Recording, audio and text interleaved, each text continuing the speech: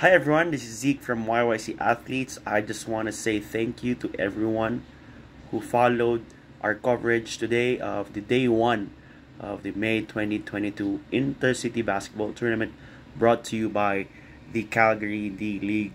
Congratulations to all the winners of the first day. Tomorrow will be day 2 of the elimination round in the morning, and then in the afternoon starting 2 p.m. the playoff round will commence.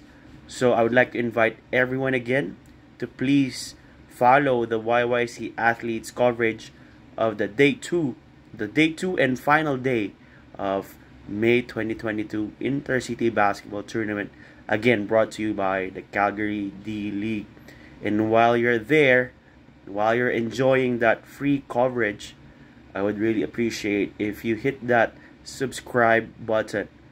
Again, my goal is to reach 1,000 subscribers by the end of 2022, and right now we are at around 400 subscribers. So please hit that subscribe button. It will really help me a lot, keeps me motivated.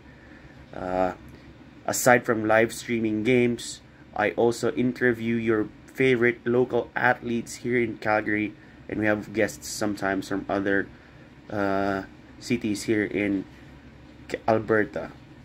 Our next interview will be with the 2004 NCAA MVP in the Philippines from Mapua, Coach Kelvin de la Peña.